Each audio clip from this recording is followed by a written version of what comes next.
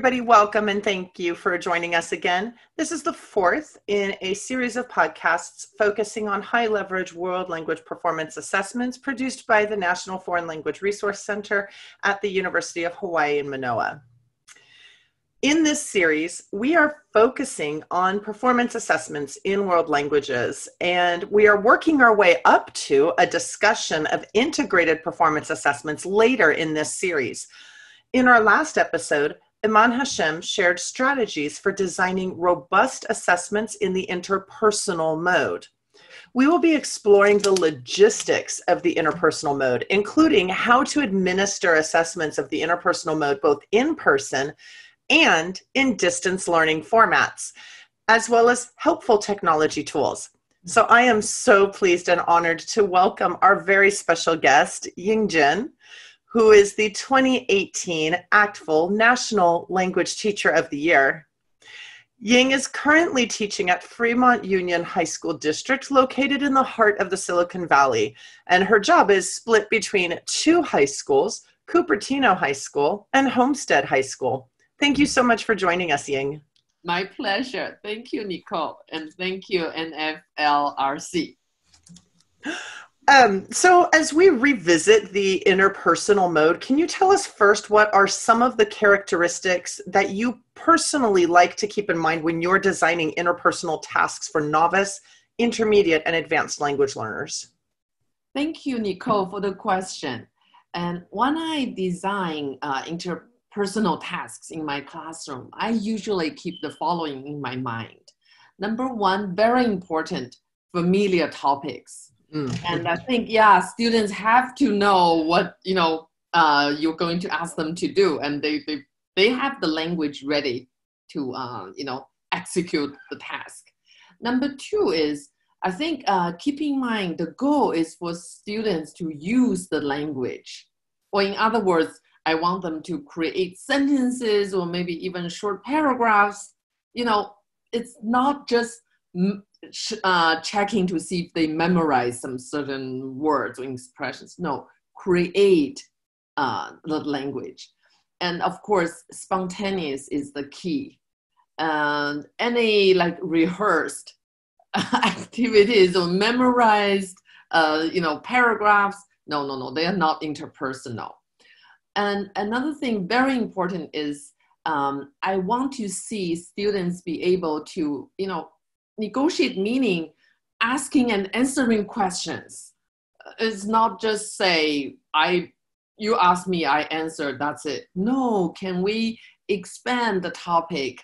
Do you have a logical follow-up question to ask? That's really crucial. And the last one is, I think I really want to use interpersonal activities to build relationship among students, to build the community. We're not just doing the language. Let's go beyond that. Can we get to know each other more? Can we, find something interesting about your partners? So those are the things I usually want to remind myself. I think those are all really important, but I actually kind of want to go back to that importance of building the community and the relationships. I think it's something that as language teachers, we actually have a really outstanding and unique opportunity compared to any other subject area to really bring our students' voices and experiences into the room and to have our students know each other in ways that just don't happen in the other subject areas. Absolutely. But as you said, that can only happen if we give them opportunities to have authentic conversations. Yes, totally. I got goosebumps. Oh my God. Yes.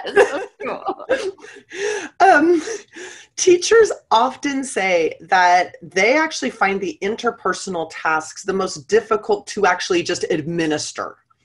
So what advice do you have, logistically speaking, for administering interpersonal tasks in the classroom, such as classroom management, and so on?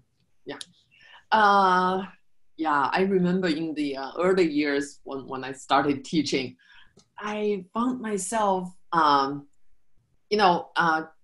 keep saying, 说中文, which is means speaking Chinese. I was like, no, that's not the only thing I should do. And I, sat down and reflected, and I realized that I definitely need to take steps when I, want to administer interpersonal activities. I think step one is I need to clearly explain what I want my students to do, including the procedure, the steps, please make sure you don't do this, or make sure you do this, that kind of thing. And well, on the other hand, it's a good opportunity for them to practice their listening, in academic language, what they, my expectations are. And number two is the key, modeling. I definitely need to not just, tell them, I want to show them what I want them to do. And of course, if you have a student teacher, or you have another teacher happen to be available, great.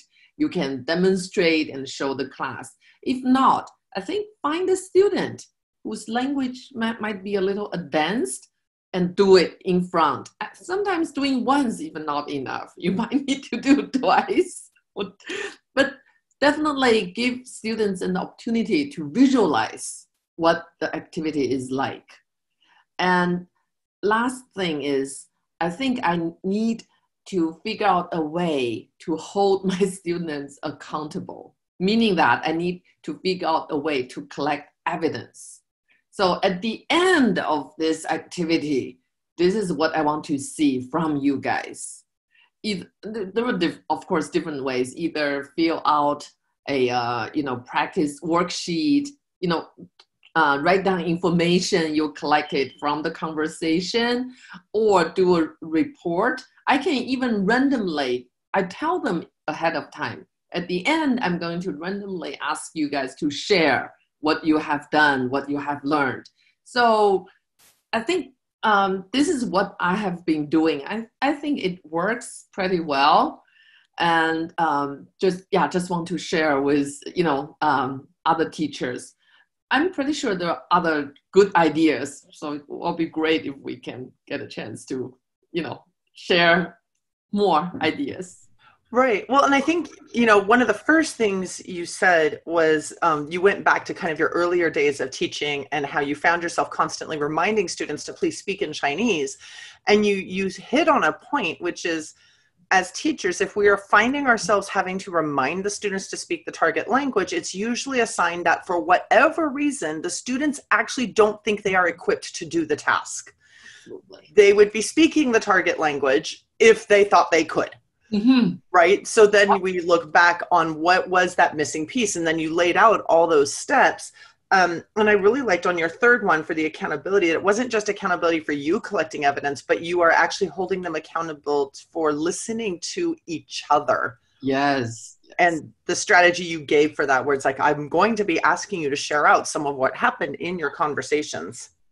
So, do you have any particular tips, for example, during an in-person class, when we get to see students in our physical classrooms again, do you have any tips for how you like to logistically handle the need to be evaluating an interpersonal task either between yourself and a student or between two students while the rest of the class is not doing that and they're doing something else? Okay. I think generally speaking, if we want students to do interpersonal pair work, it might be easier. But if we're talking about a group or even maybe the whole class, it's a big challenge. I think usually what I do for like a whole class activity is debate. And I think I want to involve every student in the preparation stage, meaning that I will give you an example later. So preparation stage, everyone is actively, working on the task. And then in the debate stage, I still need to, again, hold everybody accountable, meaning that, everybody prepares, but when we come to the actually talking, usually it's two students talking to each other. I cannot like 40 students talking at the same time. It won't work that way. But although only two students are talking, I still need the rest of the class to be involved. Meaning that, say, I just tell them, this is for my upper level class. I might stop you at some certain point and ask a clarification question or a follow-up question. I even don't know what I'm going to ask. It really like spontaneous, right? And I might ask the question to the audience. Say, so you need to listen. You need to follow where the conversation is going in order to be able to answer my question. And the example I want to share is just recently I did this with my Chinese 4 honor class. And we were on a unit talking about personal, money management, personal spending, that topic. And I learned a discussion strategy called 6 thinking hats. Love it, just love it so much. So I give students a scenario. Say one student happened to spend too much. So now, just based on this situation, this problem, I divided this class into different groups. One group was representing parents of this student. One group was just this student himself or herself. One group was working as his classmate and friends. And one group actually siblings. So from different perspectives, work on what kind of suggestions or opinions you want to share. And I think the question we had was, should parents help this student, like give him more money or help him or not? And they have to debate, like, yes, you should, or no, you shouldn't. And of course, every group had a chance to, express themselves. But actually, I think because the topic itself was really of students' interest, so everybody was actively listening and trying to say, no, this is not right. You shouldn't do this. Or yes, you should do this. And I think, yes, everybody was in the preparation stage, was in the breakout room, come up with like all the reasons should or should not. And then we came back to the main room and they started I was like, okay, from the student group, one student, please tell us the first reason why we should help you. And mom's group, please tell us yes or no. So I think there are still, let's say, strategies or steps we can follow to administer a whole group interpersonal, activity. But I have to say, it takes a lot of planning. You have to think about all the details and of course, but I enjoyed it a lot. I learned a lot from my students. Absolutely. Thank you. No, I think doing a whole class interpersonal assessment is challenging, and particularly because the nature of what interpersonal requires in that negotiation of meaning, our novice users of language may or may not really be equipped and ready with the skills that would be necessary. And this is something that you're going to work them up towards with these micro tasks throughout their years as a novice user of language, so that you can have that kind of robust, dynamic, large group conversation with different ideas coming in. And at the same time, you're actually kind of helping them build and develop the ability to practice turn taking in a bigger group setting and clarifying and restating and all of those kinds of things. Yes, totally. So you actually kind of started to lead right into the next question, which is a little more focused on the fact that probably in the fall, almost everyone is looking at some kind of blended or even possibly completely distanced learning.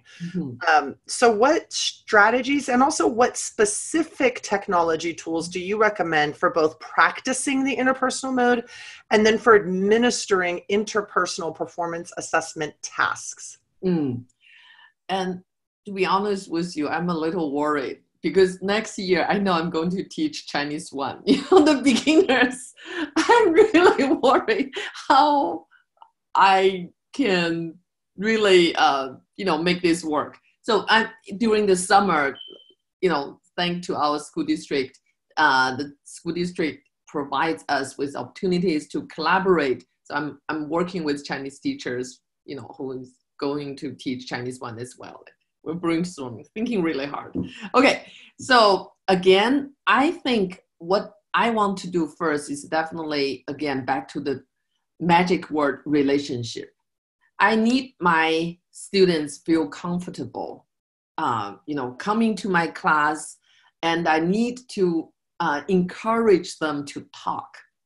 And especially, for a language like Chinese, it's not easy. And I never tell my students this, but I have to say, yes, it really takes courage to open your mouth and, say it. And for me, I think I want to remind myself, focus on the message. In other words, I think meanings should be more important than forms. And when I reflected, I realized that even today, sometimes I just had to remind myself, hold it. You don't want to just, stop your students talking.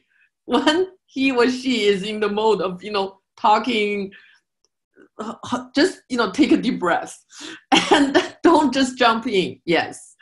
And definitely, I know it's a big challenge to everybody when we do this interpersonal task online, definitely.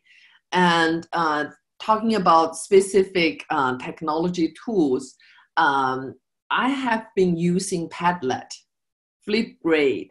I think people are pretty familiar with that. And recently, I found a Chrome add-on called Mode, M-O-T-E. I love it.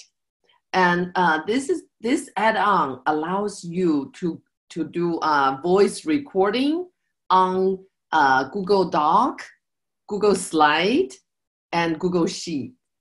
And I just think we can use this tool creatively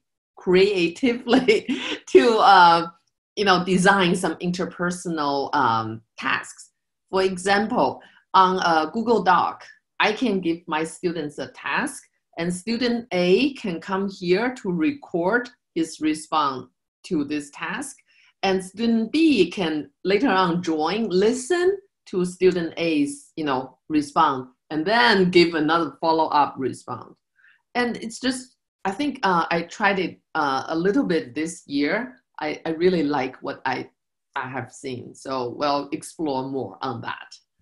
Yeah, thank you. Oh, go ahead. No, sorry. And also, when we started remote learning, remote teaching, I like breakout room, but my problem was that I couldn't be in different breakout rooms at the same time. I had to jump, between this one, among this one or that one. So later on, I just thought, why don't I ask my students to record? I don't know why I didn't think about that at the beginning.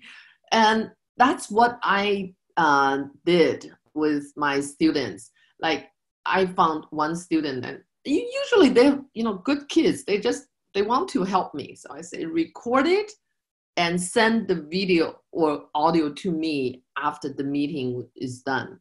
So with that, I think I can get a better idea what was going on in that breakout room when I was not physically there.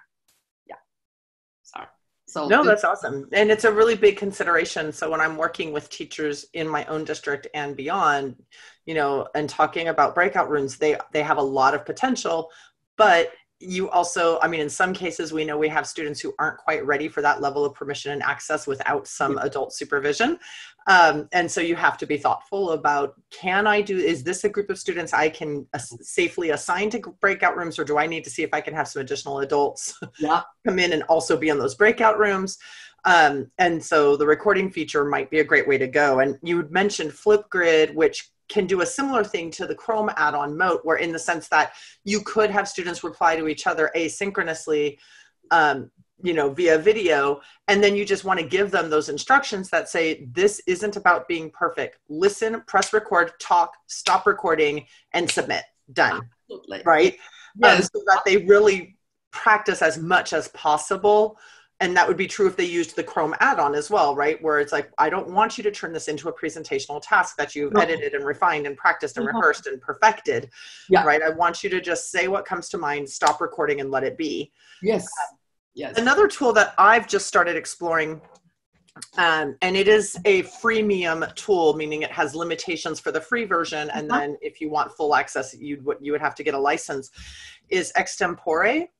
Extempore. And it's interesting because it actually allows you to completely simulate an interpersonal task. Now, it would be primarily you and a student. In other words, you would provide one half of the conversation. I see. And what it does is it lets you as the teacher determine the parameters for can the students, let's say you open the conversation with a question. Can the students listen to it again or not? You get to decide. As in kind of like with a real conversation, right? Or when it's time, when they've done listening to it and they need to answer the question, you as the teacher set up in the activity whether or not the student can have more than one attempt when they record their response, and do they have a time limit? Wow, I love it. I will say that the free version is quite limited. It kind of drives you to the paid version pretty quickly. But it is one of the only tools out there. I think linked language might still be floating around. It's a tool I used to use that was similar, that would actually let you set up like two-sided conversations that they could just go in and do. But if we go back to distance learning, people might be looking for more opportunities to kind of simulate that sense of, you just need to talk and you don't need to worry about perfecting it. So the system's not going to let you worry about it. Yes, absolutely. Oh, wow. Thank you for sharing this. Oh, you're welcome. We're all here to share, right? Yeah. So are there any particular challenges or even pitfalls that you think teachers should look out for as they design and implement their interpersonal tasks? I think the first one, came to my mind is how do we make sure our students have opportunities to practice how to ask questions? Yes. Right? I found so many times I found myself being the only person asking questions in the class. So, but no, if we want to do interpersonal, they need to be able to ask questions. So, and another one I think we need to keep in mind is, are the topics or the tasks meaningful?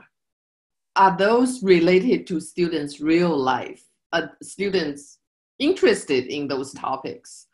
And so we really have to think from, students' perspective. I know sometimes it happened to me. I thought I found a really good topic, but nobody wanted to say anything about it.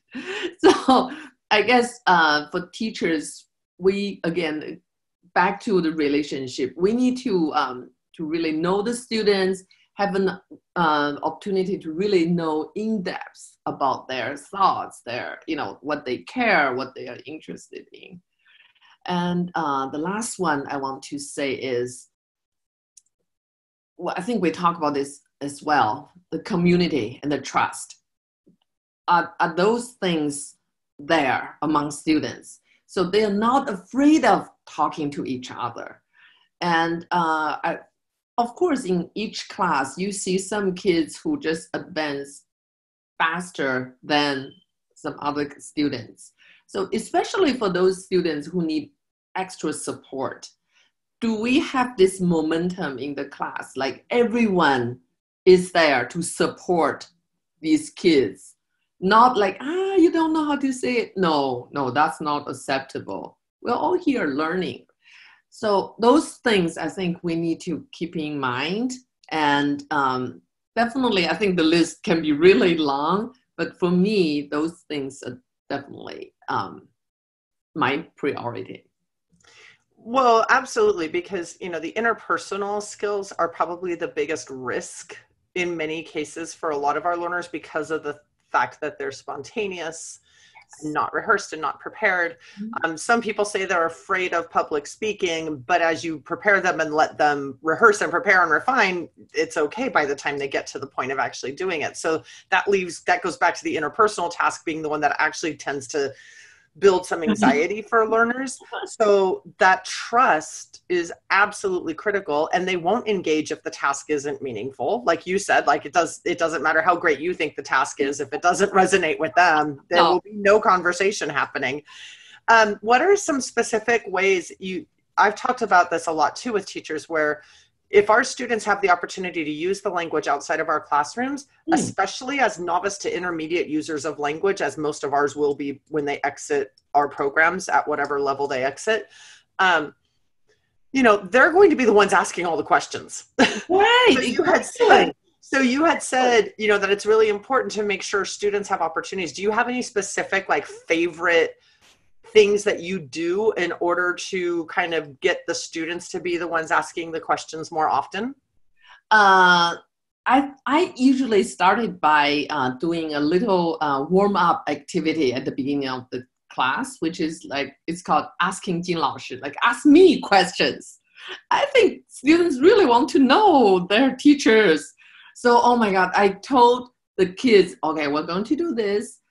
And they started to prepare questions. And I saw some kids walked into the classroom with I have my list ready to ask her today. And also, I saw my colleagues doing this. They have a big jar in the classroom, with all the questions, inside the jar.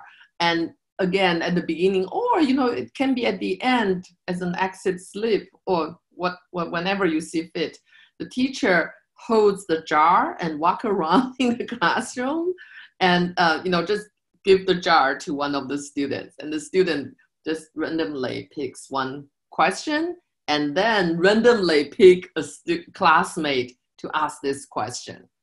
I think, again, I know I'm pretty sure we all encounter this. They want to ask a question beyond their language. So I have seen so many times, I want to ask you this, but my language is not there. I really think that's a good, actually, teaching moment or learning moment. So this is what they want to say. Give them an opportunity to say it. Help them to learn how to say what they want to say. I'm enjoying doing this. I did asking Jin 老师 ask me a question, and later on we moved to ask your classmate a question, and we can keep doing. Or I sometimes assign certain topics for students to prepare questions and ask, and eventually for novice, high, intermediate, low students, it's not just simply what's your name, where are you from? It becomes more complicated. And I saw real conversation happening among students. So it's good. Yeah, absolutely. The jar reminds me of what I used to do with my year ones and year twos, where I would actually give them little index cards, and every time we learned new questions, they would write them down. So they had their own little bank of questions. Ooh. And at any time, they could pull them out if they needed them, if I asked them to, but if they didn't need them, it was fine not to use the question bank. But I also had them put their own personal answer on the back so that if they asked it, because one of the things about language is it goes there, you don't get to forget anything, right? The stuff you learned on day one in year one, you still need on the last day of year four.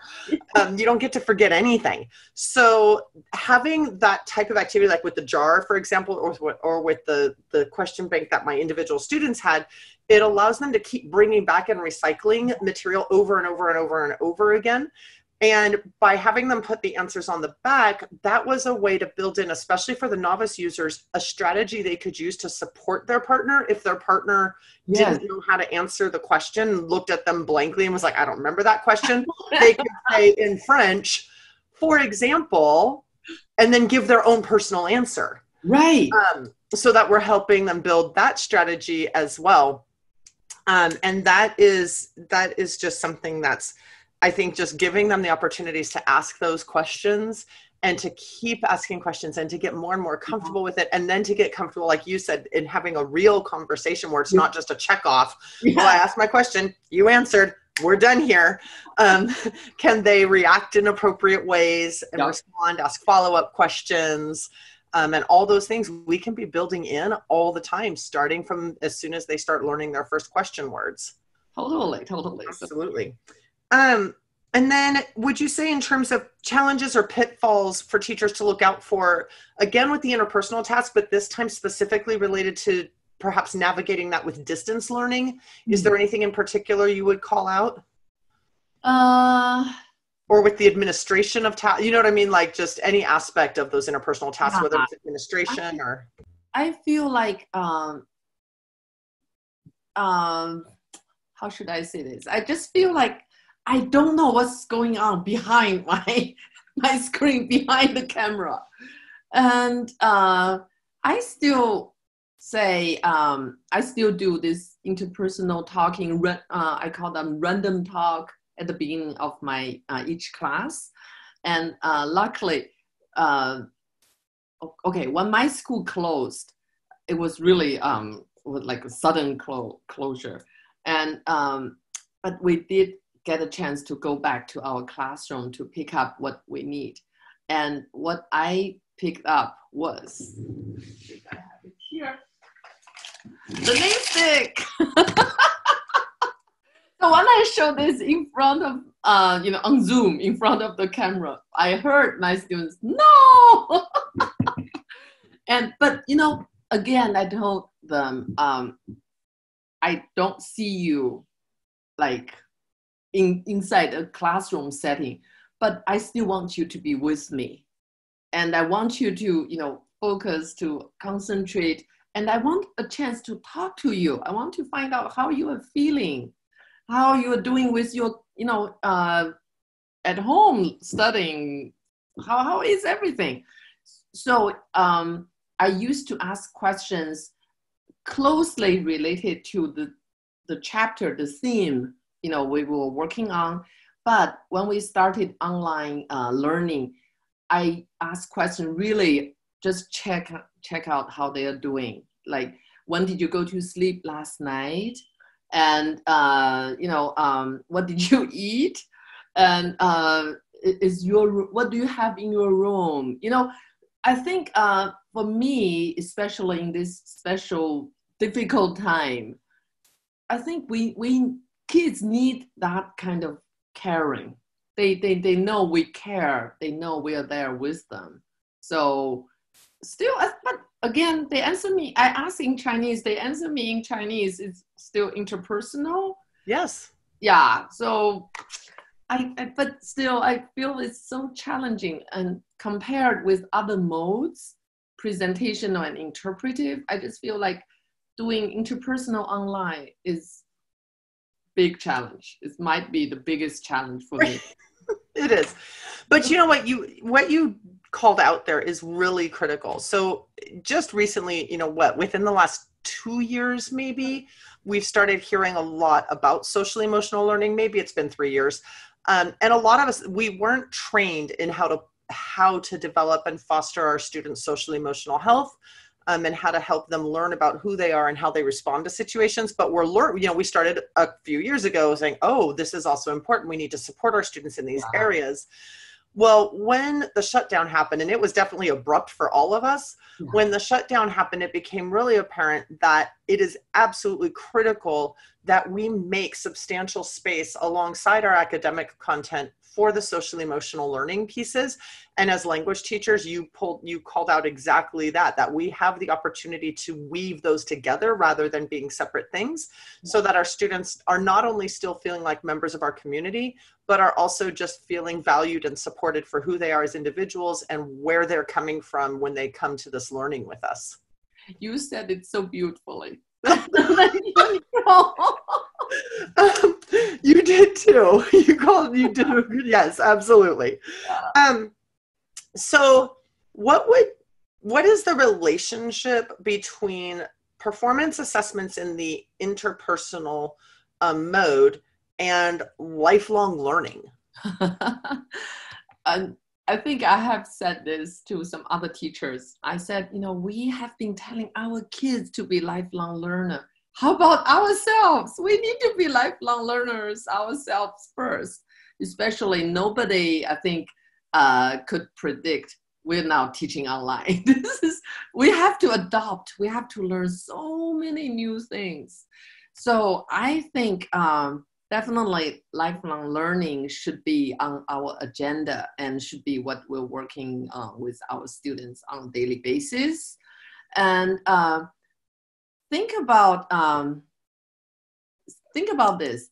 Interpersonal skill, interpersonal communication is not only needed as like part of our curriculum. In real life, we all need interpersonal skill every moment, right? Spontaneous communication and exchange information through messages, negotiation of meaning, and also those paraverbal communication skills. That involves culture and a lot of other things. I just feel like we're not just teaching. It should be shared with our students.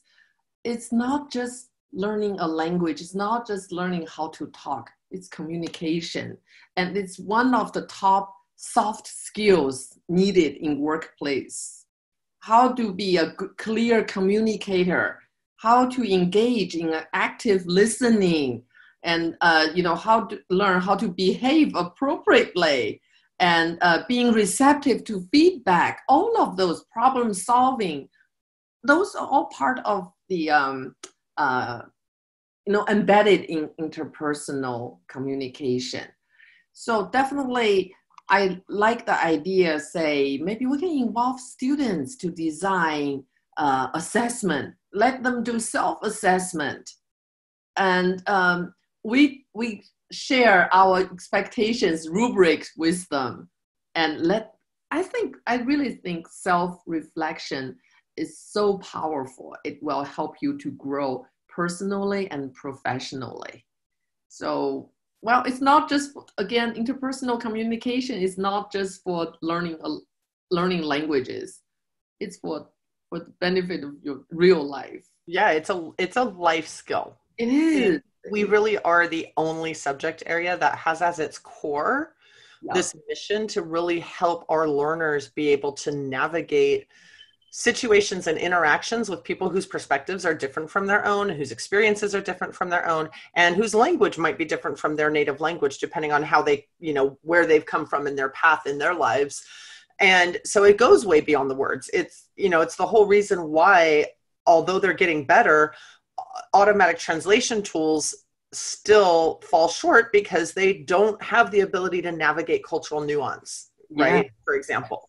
And so one of the things that you called out is just that it's so much more. Language isn't just words. Language is actually driven by culture and driven by cultural perspectives. It's precisely why languages are structured differently from each other. Yep. Right? It wasn't just set up to make it hard for people to learn other languages. The way language is set up in each individual language, and the structure and the word order and the things that do exist in some and don't exist in others, all go back to cultural perspectives and so on about what's important to communicate and how to communicate those ideas. So these interpersonal skills are critical. And, Yes. that's, I think, why we always are advocating for more and more students to be learning languages, starting younger, Yep. and having longer sequences of language Yeah. education, so that Totally. they can get there. But I'm really curious about what you said about self-assessment. Can you maybe give an example of what self-assessment might look like in the interpersonal mode? Okay. Say one simple rubric I use a lot. I think I learned it from a teacher from, I believe, Wisconsin. I think the last name is Maury, a French teacher, by the way. It's very simple. It's move from, move to, and move from maybe ask random questions. Move to, ask logical follow-up questions. I think a lot of rubrics we see are designed for teachers, not for students.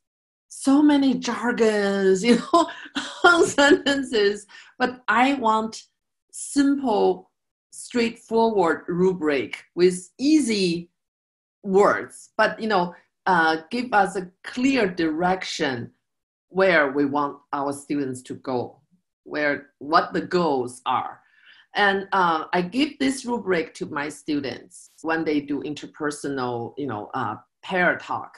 And I ask them at the end, before you finish and, change partner, make sure to pause and reflect on what you just did.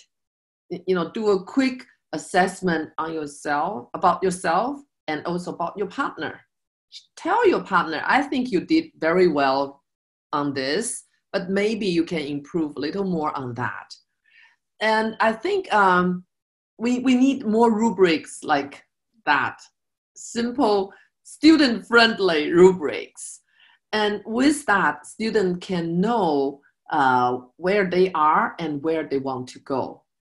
And I think definitely it looks simple, but I definitely believe the power of this kind of rubric. And also, I think it gives students a signal. Keep in mind, you're not just doing some random talk. It's a task, and I have a goal, a clear goal behind this task. So this is I think what I have been doing a lot with my students. Of course, when we move online, it becomes a little hard. I had to open so many. I have big class. I have a class with 39 students, so I had to open so many breakout rooms so that when they joined, they could do a pair interpersonal talking, speaking activity. Yeah.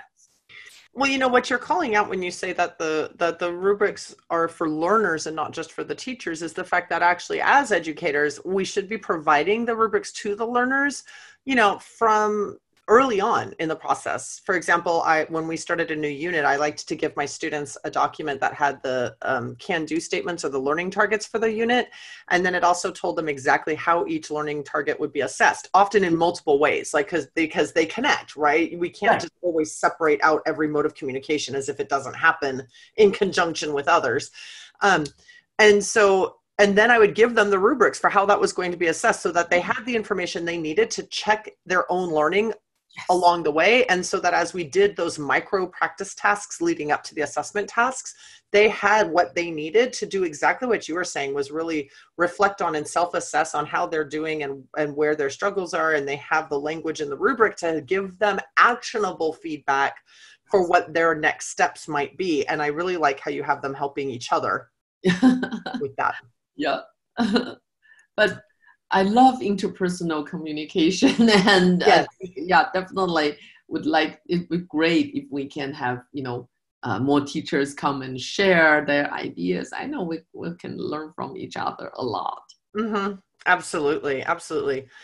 So thank you so much, Ying, for joining us in this episode of the podcast. I think everything that you shared and your personal experiences and everything that you've brought to your work and to your learners is going to be so valuable for everybody who's listening. So again, I just really want to thank you and tell you how much I appreciate you coming here to do this with us and then sharing everything that you've done. My pleasure. It's really nice to have this opportunity to actually learn from you, Nicole. And thank you for all the information you shared with me. Oh, thank you. Yeah, the honor is mine. Thank you. In case the listeners didn't know, we know each other. Let's just pretend. Thank you. You're so welcome. And that brings to an end this episode. But coming up in our next episode, we'll be moving into the interpretive mode with our special guest, Meg Malone. So be sure to tune in for that one, and we'll see you then.